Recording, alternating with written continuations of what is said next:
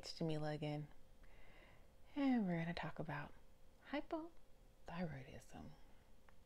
For me, full disclaimer, I'm not a medical professional at all. I never went to medical school. Everything I'm telling you is my own opinion. Everything I'm feeling is for myself. Talk to your doctor, your nutritionist, whatever, but don't take whatever it is I'm saying as facts, because I can only speak for me.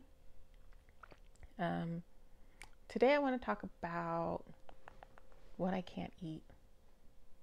About 9 weeks in now to this journey of hypothyroidism that came at me from out of the blue. And it's taken me 7 to 8 weeks to realize some of these things I just can't eat anymore. And some of them are really sad.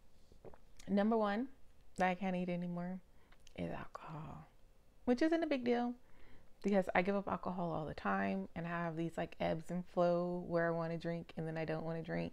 I've never been someone who needed to drink to have fun. So yeah, it's not a problem. Although my birthday's coming up and I wanted to have a bottle of champagne, so now I guess I get to have apple cider. I don't know. I might drink a glass and deal with the consequences later. But no alcohol. That was first advised to me by my doctor when all of this started happening. And I just realized that as of right now, I just don't have a taste. It could just be because I don't feel good. But no alcohol. Number 2, no beans. So I was vegetarian for a long time. So beans are a staple of my diet. I eat refried beans all the time. I put beans on salads. I put beans in soups. It's cheap protein. So if you're on a budget, it's great. Soak some beans, boil them for 10 to 15 minutes and use them throughout the week. Now I can't have beans. When I have beans, I get abdominal cramps, which I've never had before. Extremely bad gas. Again, never had before. And I just feel like my body isn't digesting it. I get indigestion that sits right in here. Again, something that I've never had before. So it's an experience. I haven't tried lentils yet, or garbanzo beans, or split peas, or lima beans. I did do some research online, and they said that people who have a hard time digesting beans could possibly have lima beans, which I don't eat. Lima beans, butter beans, I don't care, they're nasty. Black eyed peas, ligmens, I think that's what it's called, I could possibly have, which is why I'm thinking garbanzo beans, split peas, and of course lentils. I should be able to eat lentils. I haven't tried it. I'm kind of getting comfortable with what I can eat. Some beans. I'm really hoping I can eat garbanzo beans because I like hummus, and I like hummus and falafel. If I can't eat those 2 things, I don't know what I'm going to do. I think I can live without the refried beans. I don't know if I can live without the hummus. It's a great thing to put on crackers, which we'll get into a second. Well, we're going to get to it right now. Gluten. I have developed a gluten intolerance. Believe it or not, I didn't really realize I had gluten sensitivity. I should say sensitivity versus intolerance. Don't really know what the difference is other than whenever I eat anything with wheat, except for a few items, and that is sourdough bread, rye bread, and the Premier protein shakes, the blueberry one so far. And I'm looking back to when I had a quesadilla, my stomach hurt. We made wet burritos because I wanted a wet burrito. I was like, I'm going to eat it, whatever. So, I made it. It was all homemade except for the tortilla, the beans and everything. And then I just remember doubling over in pain from it. Then the next day I was like, I'm not going to do a wet burrito even though we had leftovers. I decided to do flour tortillas, quesadilla, and got sick from that. So it wasn't until like I started doing research online and found out like people had like gluten sensitivities. So I tried it again. And this time I made a grilled cheese sandwich, something again, should be able to eat bread, right? On a whole wheat bread. I don't even think I got half of it down. I don't even think I got a quarter of it down.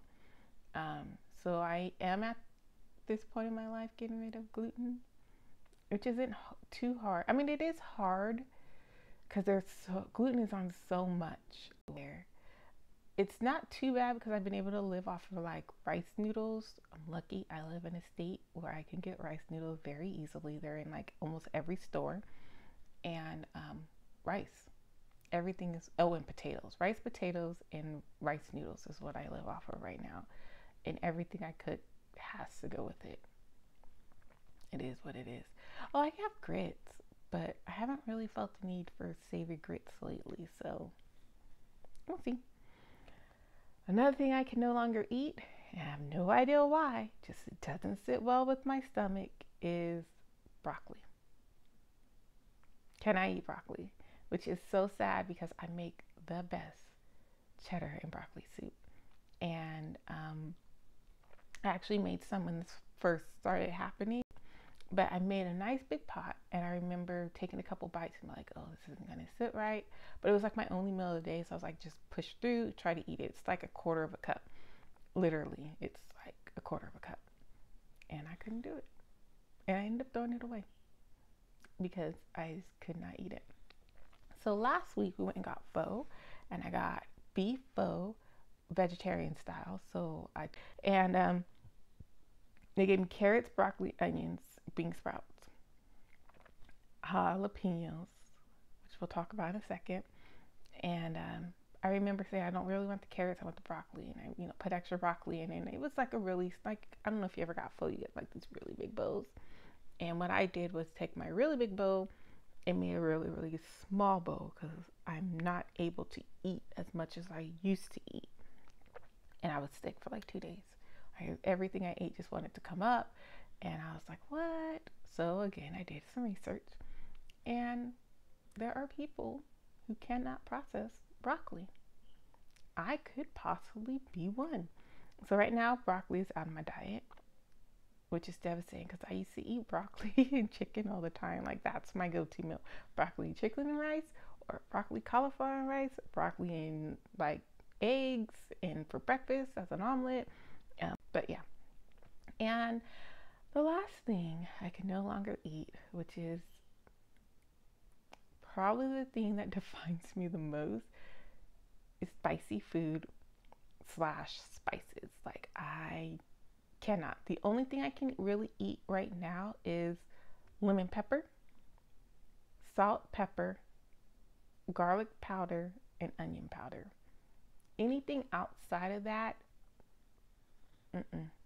And when I talk about like no spicy food, like black pepper is spicy for me. Like when it hits my tongue, it's like, oh my God, did I just bite into a habanero?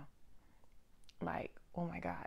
And like, I'm devastated because I eat jalapenos like with my meals, yellow peppers, those little red bell peppers that grow on the bush. Like I can bite into those those are called Thai chilies. Thai chilies, can't have it. No Valencia, no Tapatio. I can handle Louisiana style hot sauce, which is amazing to me, but it tastes like vinegar. Yesterday I did use a little bit of, can't even think of it. It's the Orient. Figure out how to type it right here or there or something like that. It was spicy, but it's very vinegary, and I could handle it a little bit. But when I initially tasted it, I was like, oh my God, I can't eat this. And I pushed through because I can't live without spicy food. Like it is what it is. My tongue needs to get its act together. My stomach needs to get its act together. It needs to learn how to bear with it because jalapenos go with everything. I put jalapenos in my soup, and I'm not talking like the pickled jalapenos. I'm talking like raw jalapenos. Don't devein it, don't de-seed it, just give it to me. Fried jalapeno at the side, oh my God, with a little bit of salt on top of it. It's so good. So like, yeah, there's been a couple barbecue sauces I've tasted, and I was like, why is this spicy? Like, I'm used to it being sweet. So something's going on with my tongue right now. And I don't know if that's just like my tongue, or if it's like my thyroid, or if it's my digestive tract. Is it super, super sensitive? I don't know. But I can't handle it. And then the last thing I have to tell you guys, I'm no longer able to consume is caffeine. It hits my stomach and I get sick. And my doctor told me like from day one to cut back on caffeine, which is crazy because I only drink a cup a day. And it's not even like a big cup. Like I have a big cup of caffeine, but it's watered down. I typically don't drink coffee afternoon or caffeine afternoon because it keeps me up. So I normally drink a cup of coffee in the morning, and if I want something hot, it's normally an herbal tea. I have tons of herbal teas. I don't even drink black coffee after like 12 o'clock. Like it just wires me. But lately, coffee has made me sick. So a couple sips, not even like a half a cup, and my stomach is hurting. And of course, when my stomach hurts, I don't want to eat. And if I don't want to eat, I don't want to drink. And I can't go through this vicious cycle of not eating and drinking because I'm not getting better, or I won't get better. So I've been very mindful of what it is I can eat and can't eat. Sorry, had a little distraction. But I was saying how I am very mindful of what I eat and how it makes me feel. Things that make me feel good, I eat more of. Things that make me feel bad, I eat less of. So as of right now, those are the bad things. Some of them I can deal with. Alcohol, I can deal with. Caffeine, I can deal with. Like, I can't even have decaf. People who know me know that I love Starbucks. He was my Sancho. But I think I can deal with not having caffeine. I cannot live without spicy food. I don't think I can live without broccoli. It'll be difficult living without gluten or flour and flour byproducts because it is everywhere. But that's it. So I do want to again remind you, if you have not and you think you need it done, go to your doctors and have your complete thyroid test done. And then also, you're not alone. I kind of feel alone, even though like my friends and family are there for me, but online, you are not alone. There are people out here who are suffering. You can talk to us, most of us, message us, let us know, what you're dealing with, because a lot of us are dealing with the exact same thing, especially if you have extreme symptoms like what I consider extreme. You're not sure, somewhere on my page there's a video about that. I just want to say thank you for coming over, watching, listening to me ramble, because I'm a rambler. I could probably make this a 2-hour session, seriously. Get checked out if you need it, if you feel like you need it. And last but not least, I am not a medical professional. So make sure you talk to your own doctor and heed their advice for your body. That's it. That's all. So, and of course, listen to your body. I should say that. Listen to your body. So if you're noticing something's not working and your doctors are pressing you on it, let them know that it's not working. Because you are your greatest advocate. That's it. Thank you.